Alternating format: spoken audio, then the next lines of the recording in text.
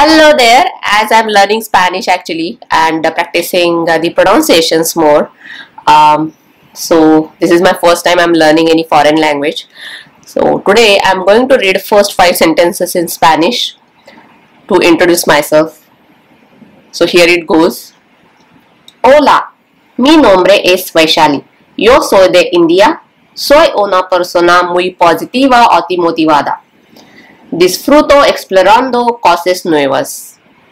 Actualmente estoy intentando aprender español. And what did I say? So if you want to know it in English, it was, hello, my name is Vaishali.